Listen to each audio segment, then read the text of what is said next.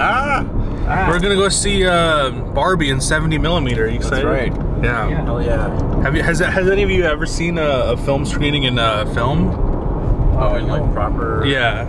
I guess besides maybe the early 2000s. Yeah, I think in some of the local theaters that in Kitchener, where I'm from, had like old school projectors, but I think that's just because that was the only technology available to them. Oh, true. Talking about So I don't know if it was like the highest quality prints or anything necessarily. I don't know the details of that. Yeah, I'm excited. It's coming back. Oh, jeez, the bubbles. But I've seen. I saw 2001, and I've seen Pulp Fiction in 35mm. And how was that? As a like a very big snob about visual quality, it looks a lot better than digital. Oh my gosh, like the contrast and the way that black levels looks so much better than just a digital projection. But this is Oppenheimer. Those are from like 30, 40-year-old film prints. I'm excited to see what a brand new 70mm film print would look like. You know they still do film. Yeah, well, I think he did it for Dunkirk. Yeah, he likes to use film, Nolan. Yeah, so I wish that, what's it called, the Cinesphere was still open. They'd probably show it there, but it's closed down. But yeah, we're gonna see Oppenheimer. I've heard, though I think the only negative things I've heard so far is that it's long, obviously, but apparently it feels its length. Oh yeah? A lot of scenes of people talking. I feel like this is gonna be like a very dad movie. But I liked Darkest Hour, so I don't really complain about those things. What about you, Allie? You like dad movies? I don't know. I've only been watching Arrow stuff. Arrowverse, CW Arrowverse. So all you've been seeing is like trashy, like superhero, low budget. It's not trashy. It's pretty good. No, but in the grand scheme of cinema, I'm joking. There's a lot of shirtless scenes in the shows. Nice. I'm not complaining. I'm just pointing out. Anyways, are you excited, Ellie? 70mm. Yeah. Oppenheimer. Have you seen any Christopher Nolan films other than the Dark Knight trilogy? Interstellar. Oh, that's true. Have you watched Interstellar? Actually, that's a lot. Yeah, no, I haven't. No. You haven't? I've seen all of his other films though, but I've seen Prestige. I watched it on the laptop. Oh, you've watched it on a laptop? Like a 720p stream of Interstellar on a laptop? Yeah. Jesus Christ. Actually, I don't know which. It was probably the Chromebook. Oh my God, that's even worse. That's like a like a 10-inch screen or something like that. I watched it in 2020. Yikes. Anyways, I think I've seen Following, I've seen Inception, I've seen Prestige, I've seen the Dark Knight trilogy. Only thing I haven't seen is I think that the Tenet. Oh, okay. And I haven't seen Interstellar, but I've seen everything else. Have you seen all of his films? Yeah, I've seen all of them, I think. Yeah. I don't think I have Tenet on 4K, but I heard it's like his worst film, I liked it. So it depends on your taste. It's definitely I think every criticism of it has been valid, but it's one of those that I like his style enough that it doesn't bother me that much. Is John David Washington good in it? Because I don't really like him. Good. Is he? Okay. Yeah. I think I only liked him in he was in what's it called, Black Klansman, right? Yeah, I liked him in that. Yeah, he's good in that as well. But I saw him in what's it called, Mary and that movie with Zendaya, and I was like, that was garbage. But that's because it's a different role, right? Anyways, we're gonna review the movie and review what 70mm is like. So are you excited? I'm excited. Yeah. Barbie, let's go. Oh yeah, sorry, we're seeing Barbie. Greta Gerwig's Barbie. Let's go.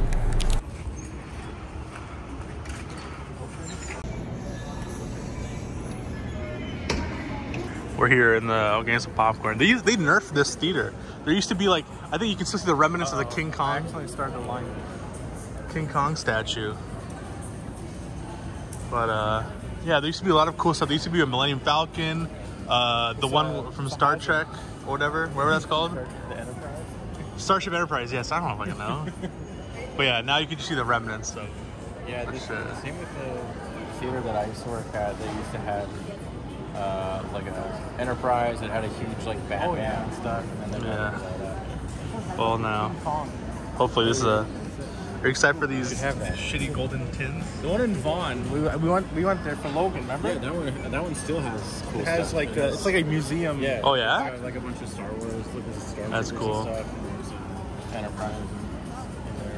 Are you gonna buy me a popcorn? Hope this popcorn's worth it. All right, we're seated. It's dark as hell. I can't see anything. I can't even show anything. But like the screen is like, we're pretty close. We're a bit too close, but it's only showing 70mm. Switch the movie.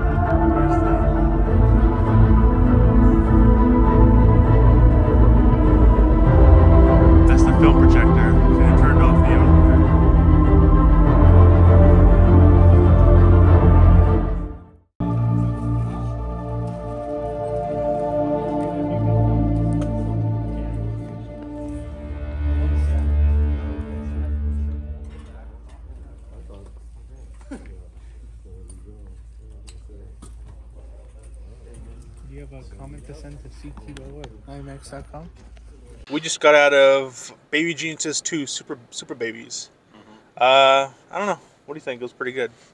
But in all seriousness, we just got out of Oppenheimer in 70mm IMAX. So, Allie, your first time watching a film in film, how did you feel?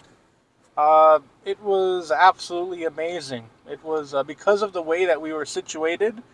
It was kind of like I was there, like as a third person. Immersed, yeah. Yeah, watching the whole thing like in front, especially when we were looking at the beginning shot where there was like a pond and some stuff inside the pond. It was as if I was just looking down and seeing a pond right there. So it was really amazing. Yeah, this is my third time seeing, I guess in recent recollection, watching a film in film, and it always looks better. I was a bit surprised on the amount of like film specs there were. It wasn't terrible. Like it didn't look like a degraded film thing. I guess because they've been showing this, 3 times a day for the last week. So I'd assume some dirt and grime, some bugs flying in. But that was interesting. What did you think about the image quality? Yeah, it looked really, really good. Yeah, apart from the occasional specs, but I don't mind that because it kind of adds to the like raw. But I never really flavor. I never really expected from a newer film, I guess. But that's it added a lot of grittiness to it for how I want to say clean, but how well made the visuals are. I like the fact that. Well, I guess we'll get into the movie itself later, but I also want to review the theater. We're here at the Mississauga location on Rathburn at the Cineplex. I don't really recommend getting a close-up seat if you're going to the IMAX because the seats are very loose, so you can't really sit down straight. You have to be at an angle, and when you're at an angle, if you're sitting closer than like the back section, your neck is going to be all cranked out. So my neck is very tired from having to jut itself outwards just to look at the visuals. Did you guys have that same experience, or just me? I actually didn't mind where we sat, but I think it probably would have been better if we were somewhere on the upper rows, like not like the bottom. Like I don't mind being like in the bottom of the upper row, but like somewhere in that upper layer, it would have been better. Because we were in like row D, A, B, C, D. There was like A, B, C, D, E is the lower ones, and then F up is the higher ones. But it was. I actually didn't have too much issue, but because of the seats, I was like down. I could see. Sometimes I could see the person sitting beside me in my peripheral vision. Really, yeah. So overall, when it comes to our theater experience, obviously this is a very. I wouldn't say it's a niche movie because it is Christopher Nolan. He's one of the biggest directors. But I'd say like this kind of subject material is it's not as approachable as a Inception or as a Dunkirk. Even Dunkirk wasn't as approachable because I feel like so many people don't really care for World War II movies anymore. It's probably his least approachable film as like just a person who's like, oh, let's go to the movies, that he's released in the last at least 15 years. But for what it was, when it comes to the crowd, I felt bad for them because they did not know what they were getting into. It wasn't as we'll get into the story later, but I just want to talk about the crowd. There was this one person in front of me, like on the first row, that checked on her phone once, which was fine because if you check your phone once, I'm a little annoyed because it removes me from the immersion of the film. Because this is a very dense film. If you're not fully listening in, you will lose a lot of plot, which I did, sadly. So hopefully I can get to watch this again soon. But people next to me were a bit of annoying because there's this guy who brought his girlfriend. I think they're like 18, 19 or whatever. They're high school sweethearts, I guess. And the girl was definitely not interested in watching this movie. She kept asking her boyfriend questions. Who's that? Who's that? Who's that? And obviously because there are a few younger actors in it, like the guy who was in the Diary of the Wimpy Kid. He's like, oh my god, that's Roderick. Oh my god, that's Roderick. And obviously you have Josh Peck. Yeah, Josh. No, Peck that's not Roderick. No, we have Josh. Peck. Josh Peck is in it. Who's that? Oh my god, what does he do? I'm like, if you are paying attention to the movie, instead of asking questions, you'd know. And then she brought her own bag of chips, ketchup chips, which I love ketchup chips, but they stink. And it was a small packet, so she kept going for her bag, and I just kept hearing this.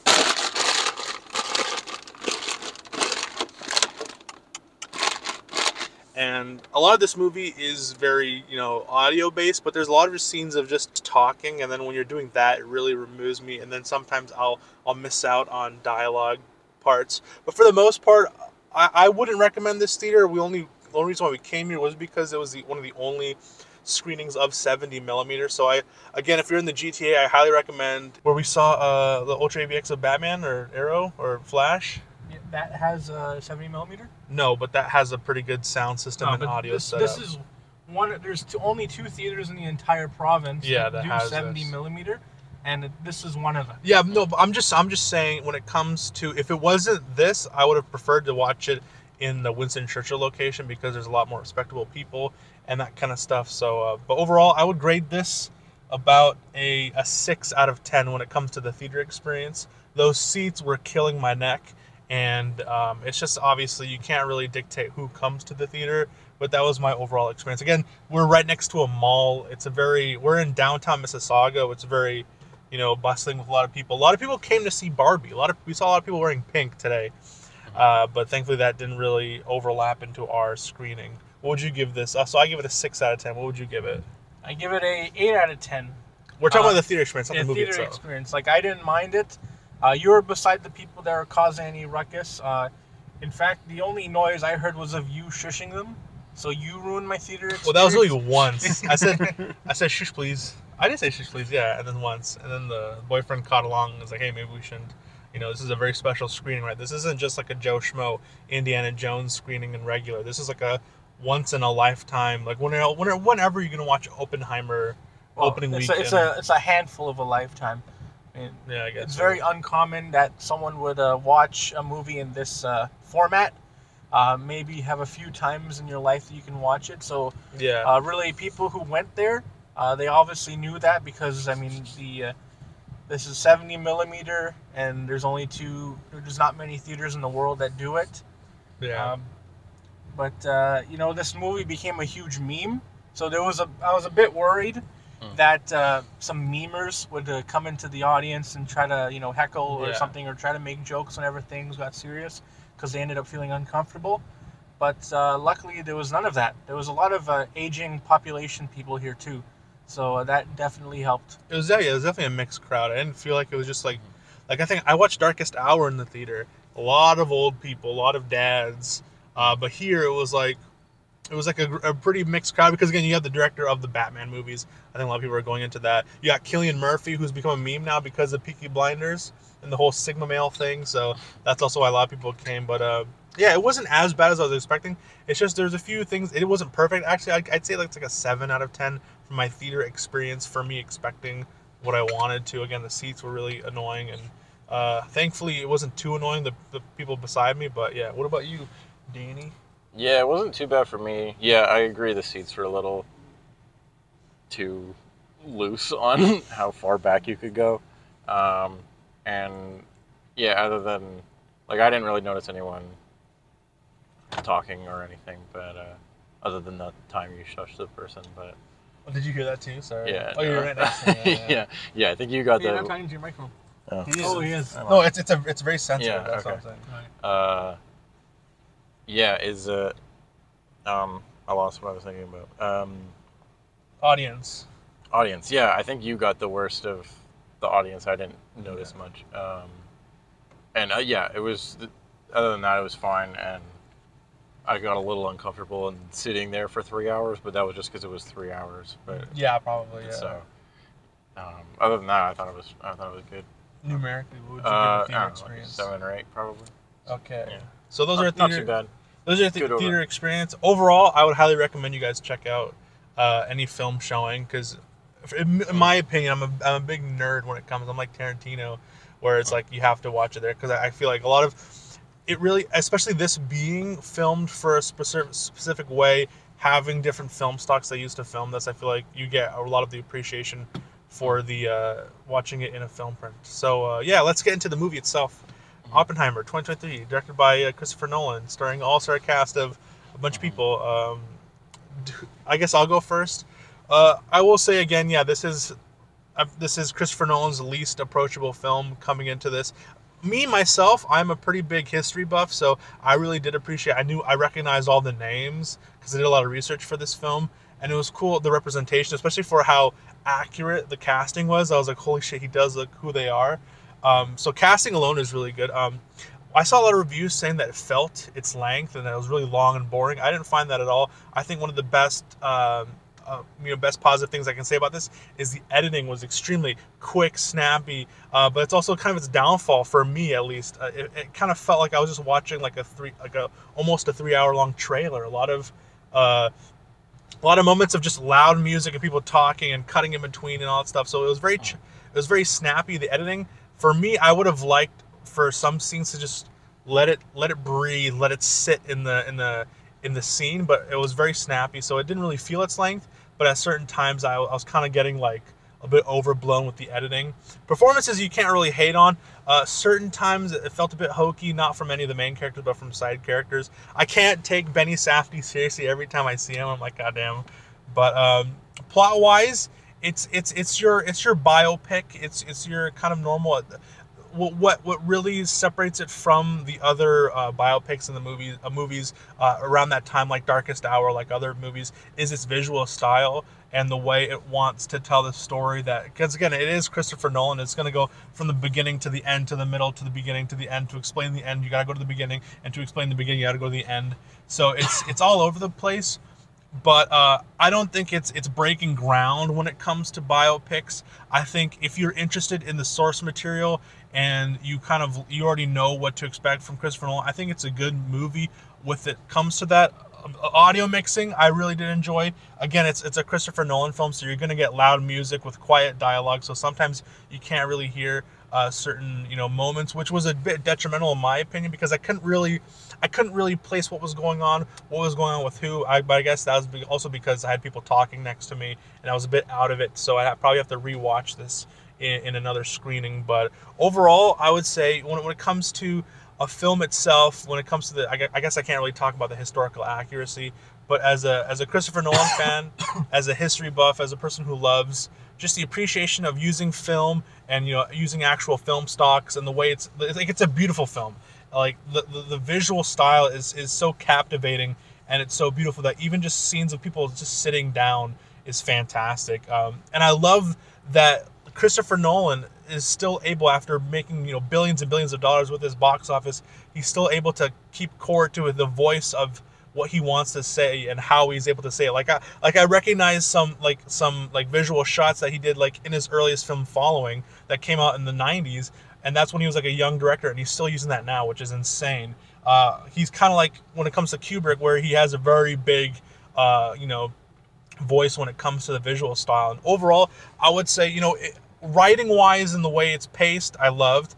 It's not going to break new grounds, but you really have to watch this in IMAX or in a 4K Blu-ray. I feel like if you're watching this on like a regular screening that's not IMAX or something premium, it really takes away from the emotion or just the visual storytelling, because a lot of it is visual storytelling, because it can feel a bit convoluted if you're not really honed in on what's going on, who's who. I couldn't really remember people's names when it came to the certain people. If I didn't research it prior, I would have been extremely lost. But overall, I would say when it ranks in the kind of atmosphere of Christopher Nolan films, I wouldn't place it at the top, but I would still say this is a fantastic outing. And be prepared for some raunchy bits. I gotta see Florence Pugh's shabangas, and yeah. Overall, I would give this. I don't know. I don't want to say the wrong number because it might grow on me. But for right now, with the entire experience that I went through, how everything turned out, I would give this. Oh God, like a strong 8 out of 10. So yeah, let's go. Now here we have two film graduates. These guys are film nerds. I'm just a movie buff. These guys actually studied film. So I'll get your opinion next, Ali. This was a wonderful piece of cinema.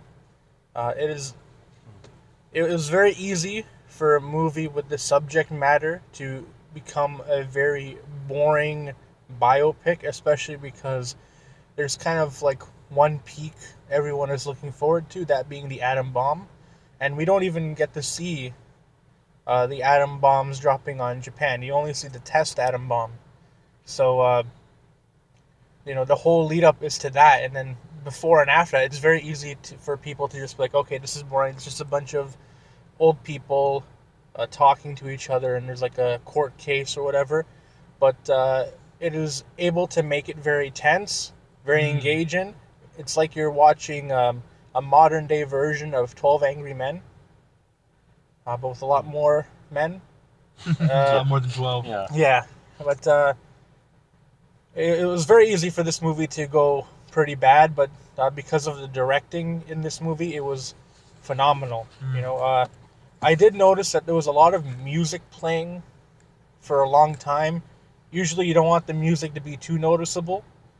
There's like some nice motifs in there, like it's a very nuclear sounding electronic soundtrack, but sometimes it feels like the music is just there because they're worried that people will be scared that they'd like bored. They get bored because there's too much talking in it. Which, I mean, that's probably like an executive decision rather than a artistic decision, which is fine. But that's really only a nitpick from my end. I think the acting was on point. I was able to catch on quickly. I don't know anything about the historical context of what happened. Literally, all my knowledge comes from the memes that this movie had with Barbie and the whole. Because this is like an actual piece of cinema sandwiched in between a bunch of Hollywood schlock. You'd be surprised. I've heard really good things about Barbie. Barbie's directed by. No, I meant like there's a lot of memes that are like, oh, Oppenheimer says, I have become death, what destroyer of worlds, and then he's like, oh, did I actually say that? That sounded better in my head, or something like Truman. Truman is like, I don't like this guy, and then he's behind me, isn't he? Those kind of memes that are really making fun of how formulaic Hollywood movies have become. So it's very refreshing to see a big budget movie of this caliber be released, because I don't know. I'm worried that if this movie did not do well, it would have been the last of its kind. You probably in the future you wouldn't have seen something with such a large budget get made like this. But I think out of all the movies that we've seen in these past years get memed to death, like the Minions movie or the Morbius movie, I think this movie is really deserving of that meme clout that it got. And I hope that the people that do watch this because of a meme end up liking it. Because it can be, as the Mockbuster said, it can be a hard to approach film. And it helps that our frontal lobes have completely developed. Well, yours has, mine hasn't. Yeah, it was pretty good. I was able to get the names. Kitty is his wife. Oppenheimer is the main guy. Strauss is the bad guy. Yeah. Who's Matt Damon's character, though? Matt Damon? Is General Matt Damon?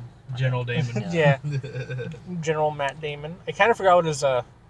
At the beginning, I was wondering why his wife was so pissed, or why I was getting his wife and his lover mixed up, because I just didn't have an eye for that. They look the same to you?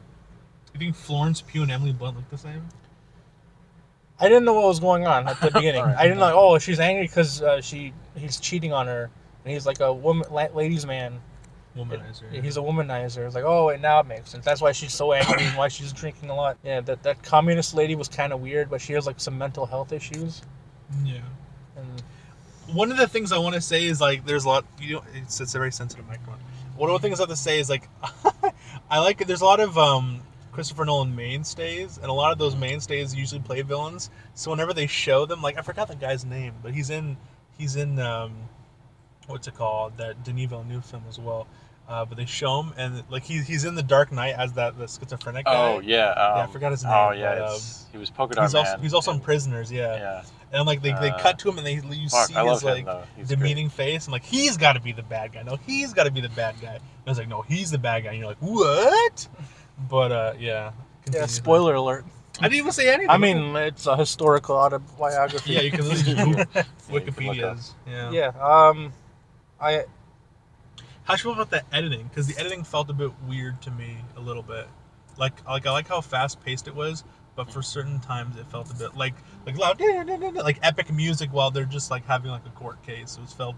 I wanted because because the more older films I watch and the more niche artistic films, I kind of like it having it sit in the scene where it's a bit of a silence, but you hear dialogue and you're able to grasp at it. For sometimes when you have these really important scenes of dialogue and a lot of like epic music is playing in the background, I'm like, oh, what's going on here?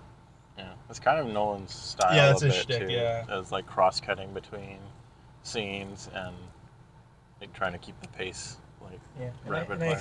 I feel that the editor probably knew that this is going to get confusing because they made one of the times that it's jumping to be black and white, so like okay, this is the present or whatever, or this is like a certain not necessarily, because there's certain times within the exact same timeline where it's full IMAX in color, and then you also have another one that's also in black and white. It's a very grainy, gritty visual. It was like from inside the courtroom. Anything from Robert Downey Jr.'s perspective was black and white. That was sort of how he's I old was fashioned. able to keep track of it. So yeah, what are your final thoughts? This is a great movie. I don't know. It's one of those movies that I love, but then would have trouble like rewatching it in the future just because I've already experienced it the first time. But I think this is a very good. Anyways, yeah. Am I getting arrested for? No, it's paramedic. Never mind. Oh. But yeah, this is an amazing movie. And I'm glad it's seeing some success. I think The Weeknd was $89 million, and their budget was $100 million, so I guess $200 million total. So I'm sure they'll be able to make money off of this movie. I'm calling it right now, Oscar sweep, like the way The Darkest Hour did. I'm pretty sure. Cillian Murphy. Cinematography, probably film. Obviously, film. What's called sound editing.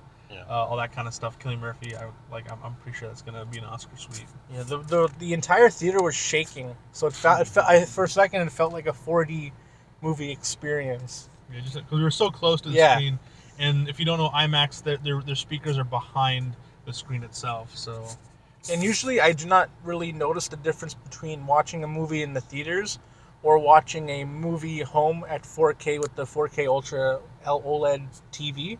But this is a movie where I actually noticed, like, oh, this is, like, high-quality picture. Well, 4K Blu-ray is also high quality. Yeah, when you watch a standard movie, it looks worse than watching it at home.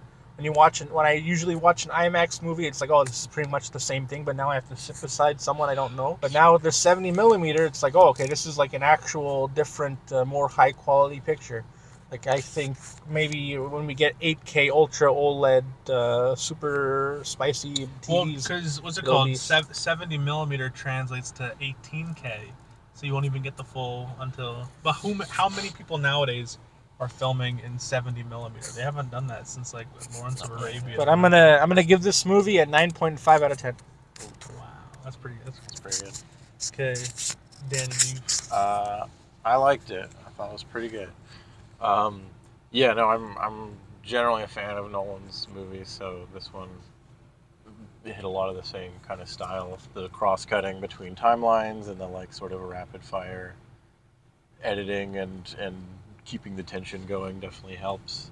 I was definitely very curious how this was going to play out because it's like sort of a biopic based on like a real event, and it's mostly like talking in rooms, which is not normally what Nolan is known for. He usually has some kind of action hook to it or like a weird sci-fi idea. And this one, for being a like more like boring type of movie of mostly people talking, it was still... I'd say slower. I wouldn't say slower. Boring. Okay, yeah, let's say... Yeah, I don't think it was boring. But yeah, definitely a slower type of movie. It was still very engaging throughout. I definitely liked it quite a bit. Some sequences, like when they first test out the bomb, the way that they like structure that with the sound and the visuals and stuff was so cool. But I do think it felt its length a little bit. It is 3 hours, which is really pretty long. I think what stopped me from feeling, what made me feel it was because my neck had to be adjusted. yeah, fair. I think mostly in the way that like, I think mostly in the like structuring of it, because you build up to them building the bomb, that happens, and then there's like another like almost like a whole hour left. It felt like afterwards, which was still interesting. It just like it almost felt like another whole movie's worth of stuff like happened afterwards. Yeah, which is like Oppenheimer 2. Because I remember the first time I checked my watch, so much happened. I went to check my watch and only an hour has passed. Right. Because they packed so much into the movie, which is kind of cool too. That you're like it's like we wanted to have the most amount of movie in here. Yeah, so there was like a little bit of pacing things and a little bit of like I felt that it felt long, but I was still very engaged throughout. Nolan also does the thing which sometimes is distracting, where like a lot of it is shot 70mm IMAX, and then it goes to 35. And then it goes to 35 for a lot of scenes. Yeah. And sometimes it's not just like one scene is IMAX and then the next scene is 35. Sometimes it's like within the same scene, like a different shot, it'll cut between. Yeah. Which isn't too distracting when we saw it here in IMAX. Yeah, presented in 70mm. Everything's so big anyways that you don't really notice as much how like if the frame is a little bit less. But like when you watch it on your TV at home, it's like, why is the frame like jumping all over the place? Yeah, this would be weird to watch on my phone. Yeah. But I was surprised how much IMAX scenes there were. Yeah, there was still a ton of IMAX. There was a ton of IMAX. Definitely, yeah. Which I also thought was interesting because it's like a lot of scenes are mostly dialogue, and it's like we're gonna shoot those in IMAX also, which is like is interesting because it's usually he saves like the IMAX for the bigger, more actiony scenes, but because this movie's like mostly dialogue, it's like we're just gonna do as much IMAX as possible. Yeah. So it's like in a lot of interesting choices that you wouldn't see from other direct. Like this is it feels so different from like any other historical like biopic, you know, just the way it's shot and the way it's like edited and that stuff. Visual style. Yeah. So yeah, I definitely really liked it. Definitely if you're like a film bro, I would recommend it. But yeah, I definitely. What do you guys? Definitely liked it. What do you guys think about the aging and the de-aging? Because I was a bit nervous being so close up, being in 70mm, that the makeup would be very apparent. But it actually really blended really well. Like you'll see shots of, like it was a bit rich seeing Cillian Murphy trying to be like this 20-year-old where he has these like really big eye wrinkles and stuff like that. But as he ages more, you can really tell because it cuts from him being like, I think mid-20s, late 20s, and then him being in his like 40s and 30s. You can really because the jumps in time. Apparently, that first scene where he's in school is like in the 20s. Right. Well, yeah, because he was a student then, so he had to be pretty young, right? And then he doesn't look that young, but then you jump to 1936, and then 39, and then 42, and then it's like they're big jumps. But I feel like the makeup was really well. Like when they show old Benny Safdie, I'm like, what the fuck? His like face got all bulky and his like jaws went out. I'm like, what the heck is going on here? Yeah, I thought it looked pretty good. What do you think about the apple in the beginning of the movie? I remember that story because is that a real story? Yeah, it's a real. Oh shit! He really almost killed somebody with an apple. Yeah, that's nuts. I think it works very well, like story wise. It's like he is someone who has the capabilities of setting someone up to death, setting up a murder. Yeah, it's like that. But when he has the opportunity to see it go through, he's like, no, I don't want to do it. But now he's in a situation where he has to make an atom bomb. He does it, but now he does not have the opportunity to actually stop it. And so it's like that guilt is eating up at him. It's a perfect like metaphor for him being capable of killing someone, but then regretting that decision later on. There's a similar line that Emily Blunt had when it was in relation to him cheating on her. And then, I don't know if you want to go into spoilers, but there's consequences for that happening. And then he feels bad about it after, and she's like, you can't just expect people to be sympathetic towards you because you feel bad about doing something wrong. Like, you still made that choice, and so you still have to face the consequences. Did he learn from it, though? 'Cause he I don't know. That's we'll see. Yeah, that's what I think is interesting. Is it kind of asks you like, is he worth like forgiving because he felt bad about it later? Is that enough? And I think that's an interesting question. I like that scene where he meets Gary Oldman's, was it Truman? Right, Truman or something like that? Yeah, I think or so. Eisenhower or something like that.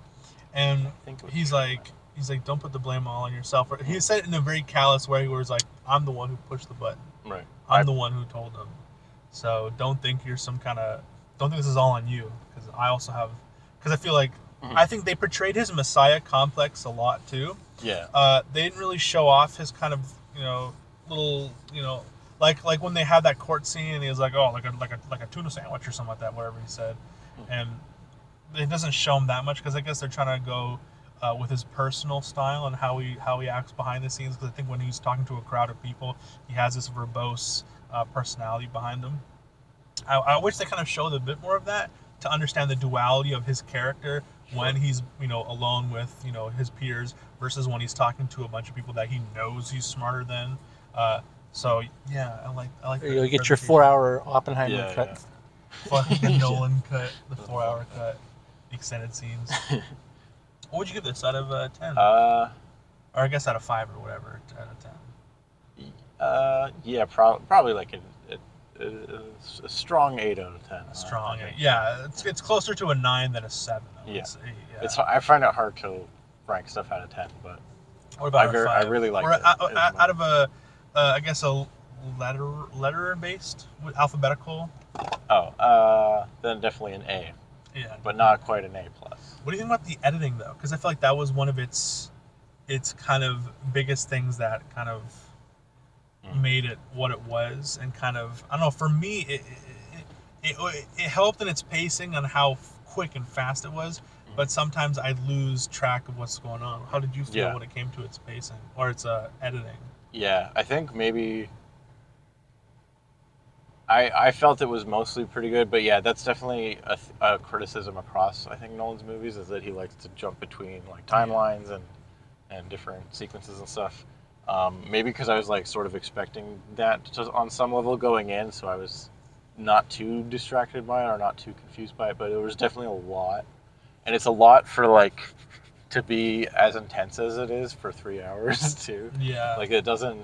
Spanning over like 40 years of yeah. So it's covering a lot of stuff, and there's a lot in it. So yeah, like there were some sequences I remember feeling like a really tense like dialogue sequence would like wrap up and then would cut to a new scene. I'm like, okay, cool, we get a break, and then it's just another like also extremely tense dialogue scene. So yeah, so there's some pacing stuff throughout that is, and some with the editing. I'll agree to that, but overall, I still really enjoyed it. It's visual style, really. Like if you took away, like if it was shot plainly and normally, I feel like a lot of its merit would go away, to be honest, in my opinion. Because obviously, there's only so much you can do with the biopic without going overboard, right? And making like a Abraham Lincoln and the Vampire Slayer, some bullshit like that. But yeah, it's a beautiful film. I highly recommend if you're able to check it out in 70mm for how long ever it is showing. But this is definitely a day one 4K Blu-ray pickup for me, because just the visuals alone make it at least like a 7. But I'm giving like maybe like an 8.5. I'm closer to a 9 than like a 7. But we'll know. Who knows after another watch? Because I feel like I'm on the opposite side where I want to watch it again, just to, because at first you're admiring its visual style, and then second time I want to delve into the story, right? Because I feel like that's where, I'm not saying that's where it fails, but I'm saying that's not the biggest reason why you should be watching this movie, for the story. It's for its visual presentation and for just how beautiful of a film this is. So yeah, because it's a rare occurrence where a director will get this amount of money, film it in different types of film stocks, and just have the appreciation for its just visual aspect to it. So that's why I like it a lot. So you said 8. Yeah. You said 9.5. 9.5. Yeah, it was. I wish there was some more gore. Gore. Yeah. Like showing the cost of the actual damage that the nukes did. But a lot of people were so removed from it. There was a scene where they did look at the impact of it, but we weren't shown it. We were shown their faces and their reaction to it. So I kind of like that. it's a bit more, I guess, tasteful in a certain way. But because I don't know how. Well, Mr. Oppenheimer was pretty shooken up about it. Yeah. But we only saw him step on one smoked body, and he only saw one person melting a bit. You know, we didn't get to see the shadows. Yeah. So yeah, Oppenheimer. I recommend it. I say you guys should go check it out if you're prepared for a movie of that caliber when it comes to it, because it's not Inception, it's not Prestige, it's not one of those type of movies. It's definitely one of those textbook movies where you have to sit down with a good audience. Like it's base by base scenario, but I highly recommend it. Yeah, this is the kind of movies that's going to have a video essay on YouTube that's just as long as the actual movie. Yeah, for sure. All right, is that all? Yeah.